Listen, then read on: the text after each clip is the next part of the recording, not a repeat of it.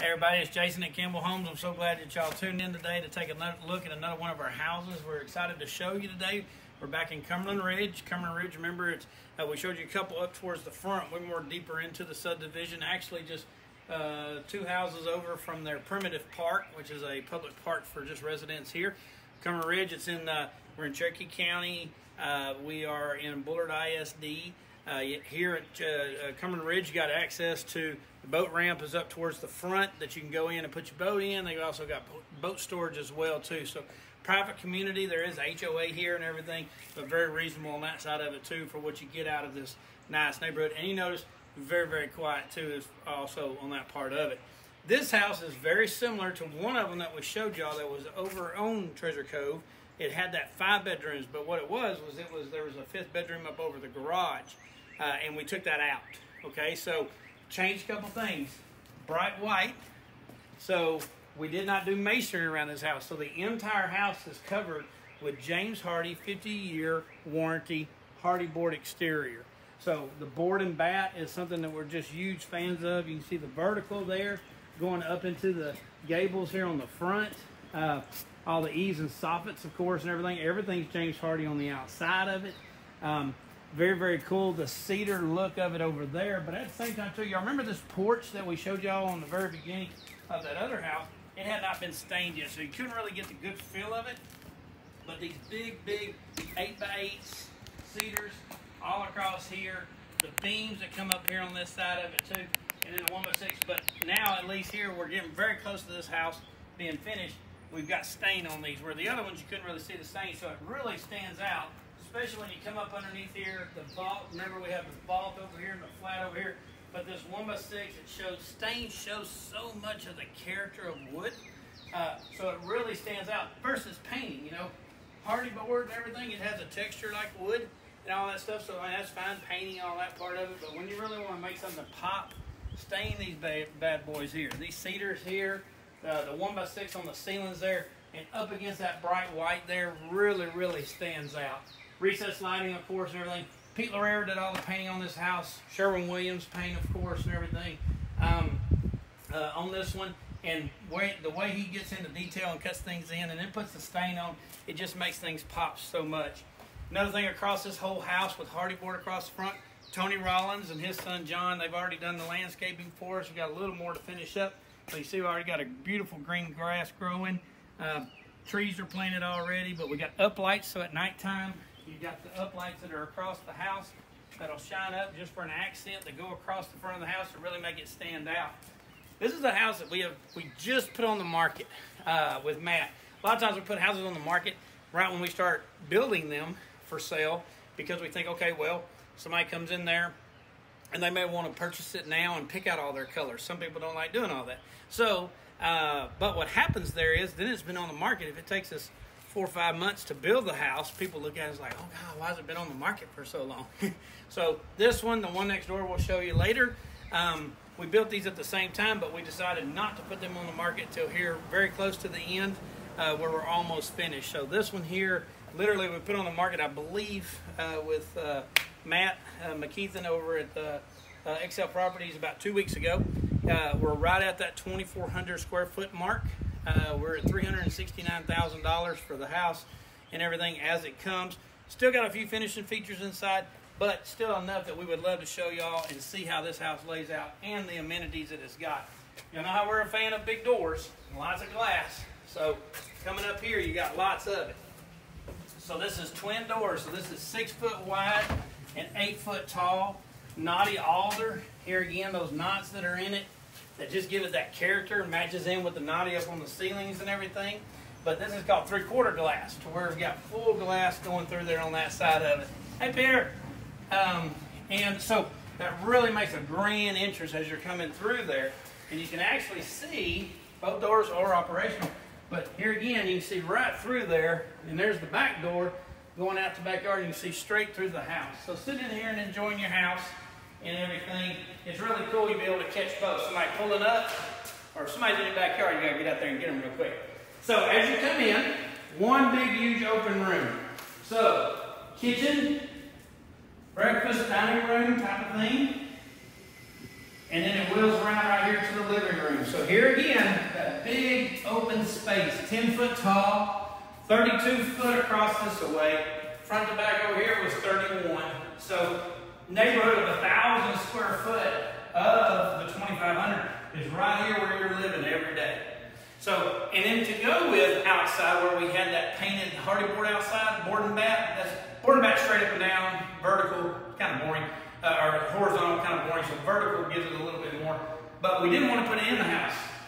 So much like the other house, we used that brick here on the front of the bar and then on the front of the fireplace. So, but then we painted it. So now you're carrying some of the outside, inside type of thing again. So this is already set up, everything. The raised hearts you can set up front here and everything. Ready for TV. The blue thing you see right here, that's a sleeve that goes up to the attic for low voltage wiring, so internet, Cat5, RG6, things like that. Justin and them at Lone Star Cabinets, Justin Jason, did a great job with a good bookcase here. Lots of storage, some of your components, you know, your receivers, DVD players, stuff like that. VCR with a plastic cover on it. That can all go down over here, but it all wires into the TV up. And then, of course, there's lots of places there for pictures and things like that, but all adjustable shelving on that part. Another thing you'll notice in here too, that we try to throw on everything, is lots and lots of light. Look at, that's a triple set window, another 8-foot door, all glass, still has inset mini blinds in it, and then another triple set over here in the dining room. Okay, there's a twin set on the side. So you still got lots and lots of glass in here where even with everything shut off in here, during the daytime, whatever, tons and tons of light. Lots of light that'll flow through here and pull things together. Now, like I said, we got the living room over here, foyer, kitchen, dining room. Love the light fixtures from Haynes. That's really cool, kind of like a candle type of glass in there and everything. They did a great job with that. And then this big kitchen, really laid out, open to everything, opened up in there. I sit in here and talk about this. Anything anybody's saying about me in there or in there. But just a big room here. Lots of space. Look how wide. That's nearly 22 inches wide and 9 foot long of a bar. So we got the carpels underneath, so you can put some bar stools right here. Be able to eat up here, sit plenty of people there. And you can tell too, of course, we don't have our backsplash in yet. That's what the wiring hasn't been finished up here, but we don't have our backsplash in. But already got our granite in. Craig and Susan Berry, Chrissy and them take great care of us over at Berry Granite and Marble and Airport Highway. Santa City here, and it's got the rounded edges with a 90-degree corner versus the bullnose. It gives it a little something different. Straight lines, okay? Outside, think about it. That vertical board and bat, we got straight lines. Here, on the cabinets, straight lines. There's nothing rounded in here and everything. So that straight line contemporary look on that side of it. Really cool that Pete did too, working with Todd here, was this island being painted this red. Very cool cardinal red.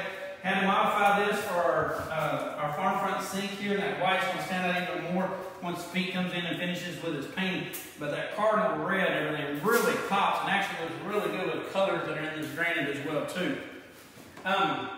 Appliances from Don's are in the garage. They haven't been installed yet, but obviously a range and a microwave. But while you're sitting here cooking, okay, you've got spice racks here, so you can put the tall ones here, short ones down there. And then here we have the silver canisters that will sit down in here. And so any regular like ladles or different things like that, big spoons, you'd have those right there that you can use those well while you're cooking on that part of it too. Big, deep drawers that he did down here that I love. All the way over here, but right here just is a great example. Sorry. You got shelving down here, but because of this corner, it kind of limits things. So here is a great example of use of space. So this way we're not losing anything in the back there. We've got plenty of there. There's double right here on this side of it. Same thing with this upper right here. Jason did a great job with this. So this is still adjustable, okay? But you can see the lines, the dots in there, but you can still got some storage here in this corner, and it makes full use of that corner all the way back into it, as deep as that is. You'll notice here, that's really clear glass.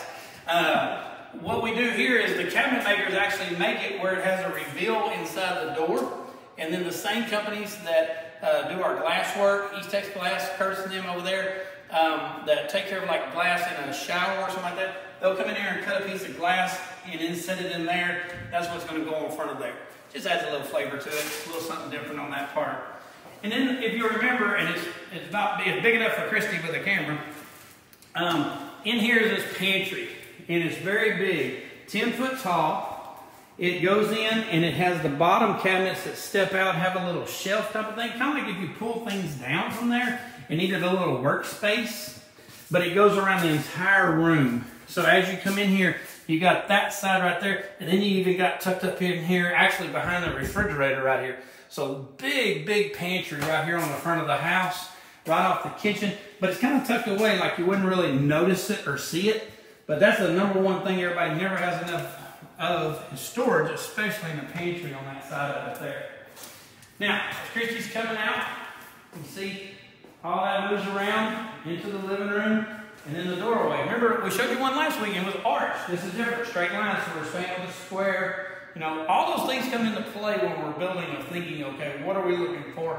Arches, there's straight lines and everything like that, and it kind of goes with that. In here too, I want you to notice the crown molding that's around this room. Juan did an excellent job in here. That's actually 3 pieces of trim. So there's a 1x6 up there, a flat, then there's a piece of PM5 on the bottom side of it, and then there's a piece of 4012 crown on top of it. So that's 3 pieces called double stack, but that extra piece at the bottom is triple. But it really adds a lot in there. And those are great to use and stuff like in here where you got something that's 10 foot tall. You know, if you got shorter ceilings, 8 foot, single crown's usually probably what you're going to be using. But there's a great use of double crown in here on that Juan decided, and worked with Todd on that part of it too. Now this house, like we said earlier, 4 full bedrooms, 2 full baths, and 1 half. On this side, we've got 3 bedrooms. I'm counting. We got 3 of the bedrooms and 1 of the bathrooms. So all 3 of these bedrooms over here are all sharing together. The front bedroom here, it's 10 foot tall. It's very big. This is really and truly, without that corner over there, is nearly the size of a master room there, because this is like 14 by 16 foot and an extra. Of course, it does have the closet that pops out to it. Double doors into that. The DW347 trim that we use a lot of times that matches up with our 6-inch base, kind of complement each other on that part of it. But still have, one comes back in and puts the bars, remember 42 and 84 in the shoe boxes. But still a very big room, and also 10 foot tall, so it still has single crown in here, just because it's a bedroom on that side of it.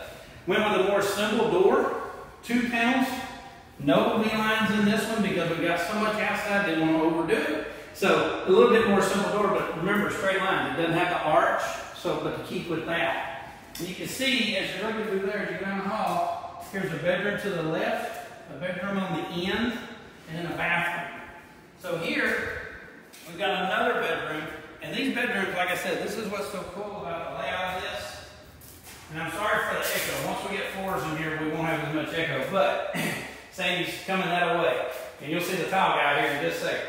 This room's 12 foot by 13 foot.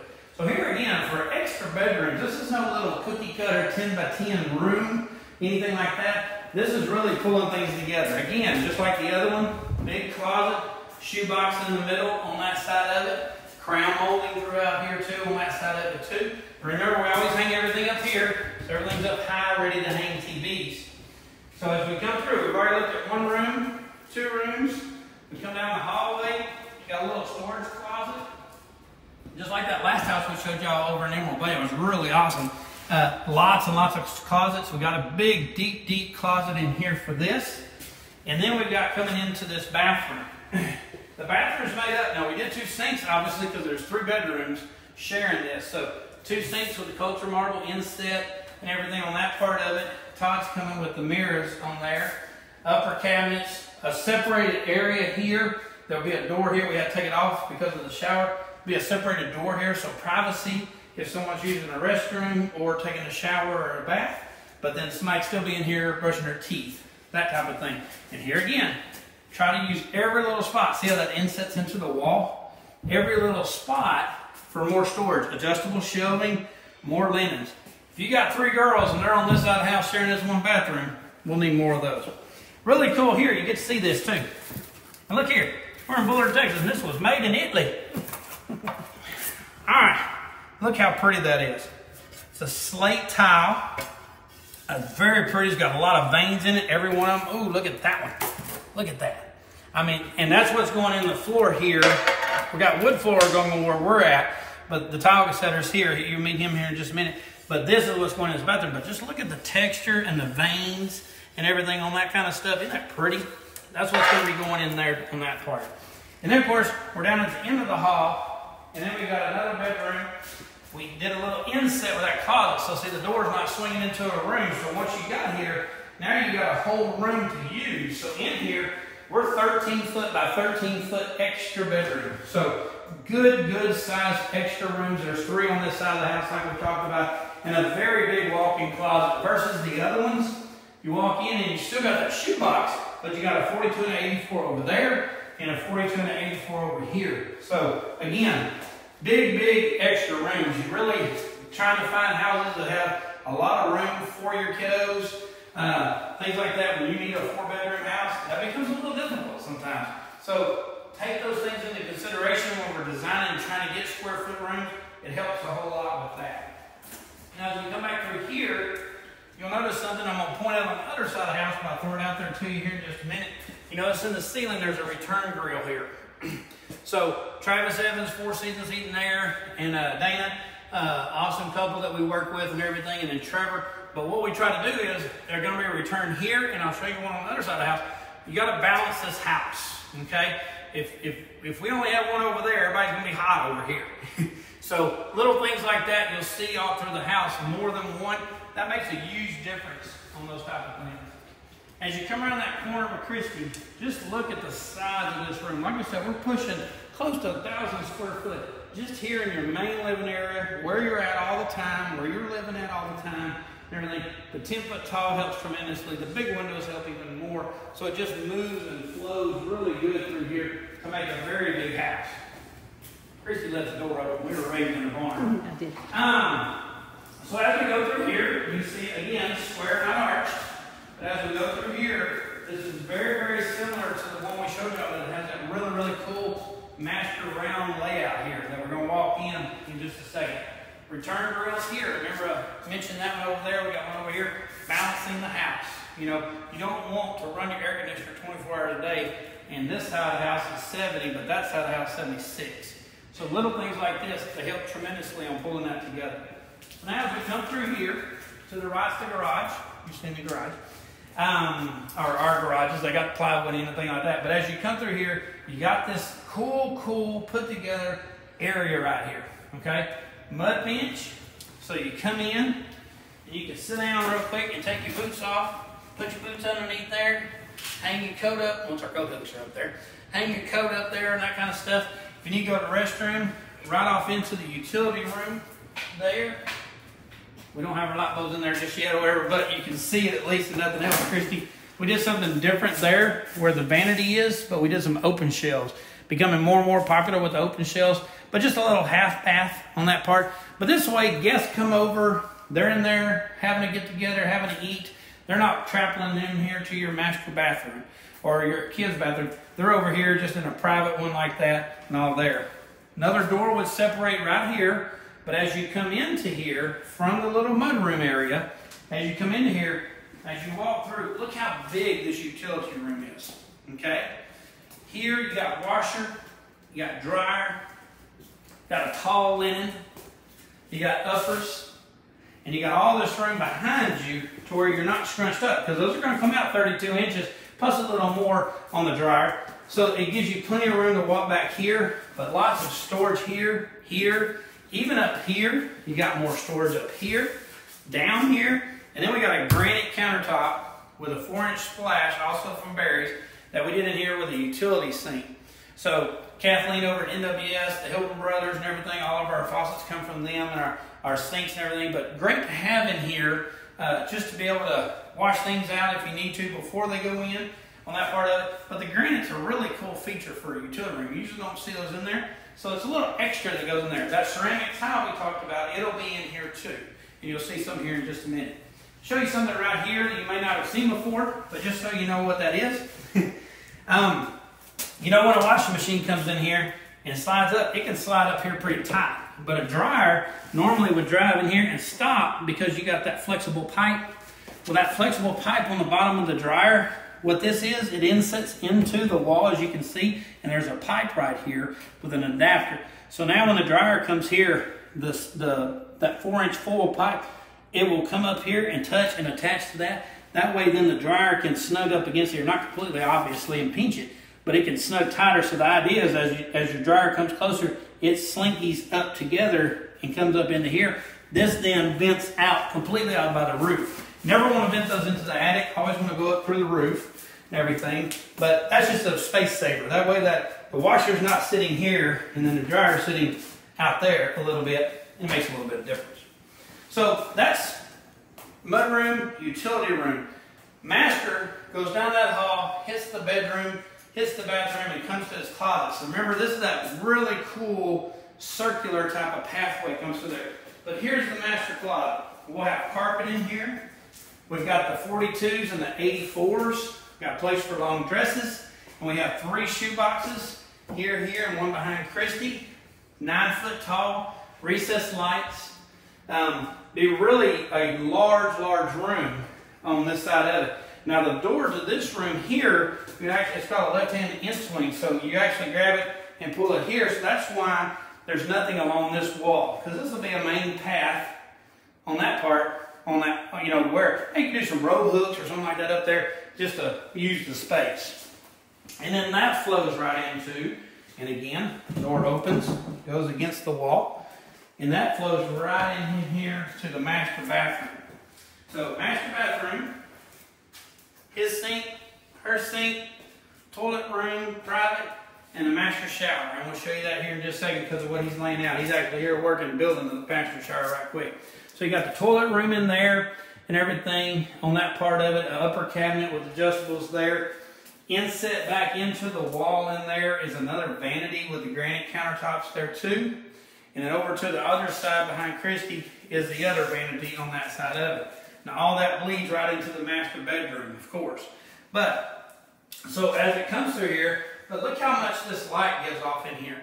So in here, even with no lights on, look how bright and light it is in here. The light from the toilet room, and that's called rain glass. So rain glass is really cool. So it literally looks like, I knew that was a van. So rain glass, literally that's what it's looking like, is rain glass. But that way, obviously, you come in and you're going in to take a shower, you know, you've got to have some obscured glass and everything, but literally you could not cover that if you didn't want to. And it's still obscured to where no one can see in and everything on that part. But the rain glass is a very, very popular, compared to the old obscure glass. It's just kind of,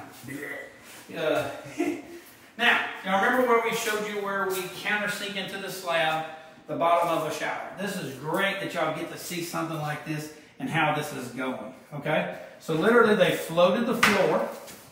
So the floor is floated up, but it all tapers to the drain in the center.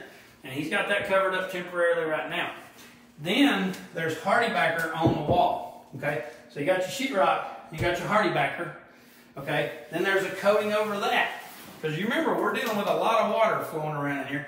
So there's a coating over that, and then that's sealed at all the joints right there. Then he actually starts laying the tile. So when you look at that, and you look at this octagon-shaped tile, and what he's having to use between each one to keep that gap, because literally you can see his mastic right here and everything. So the next piece goes up here, but it sits down in there, but you don't want them touching, of course. So that's what all these little spacers are, and this holds the spacers in the space, or in its space. So those octagon shapes, it'll go all the way up here. We're going all the way up to the ceiling over here on this part of it and everything. Just really cool that y'all get to see something like that of what he's working with in there. And you can see here on the floor, before he got started, laying everything out. So where you know, hey, I know how much material I need, where everything's laying out, any kind of deco lines that are going in there. So it's really cool to get to see something like that. Now that shower will not have a door.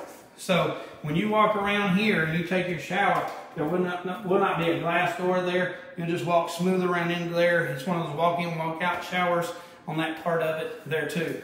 Notice that obviously there's a ventilation fan that's always required by code in a toilet room, but we also put one in here right outside the shower. The steam coming from the shower, we don't want that coming and just staying in this room and it can't get out or anything like that. So it's always there. It also vents all the way through.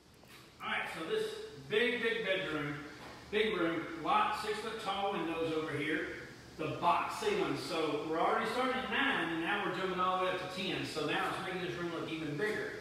Smooth transition right in here. We got the twin doors that transitions right to the master. And Chris is in the doorway that will go back into that hallway there.